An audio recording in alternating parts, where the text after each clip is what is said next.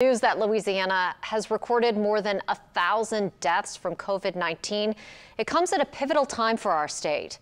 That's the topic of this week's commentary by Eyewitness News political analyst and Gambit columnist Clancy. Benchmarks help us keep things in perspective.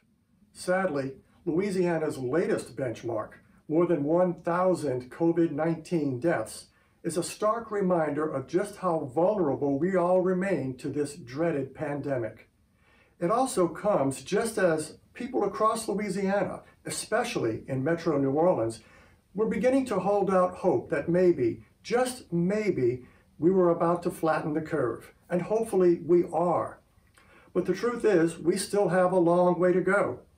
So, as Governor Edwards and other responsible leaders keep reminding us, we have to continue following the stay-at-home order. Now more than ever, we need to be steadfast.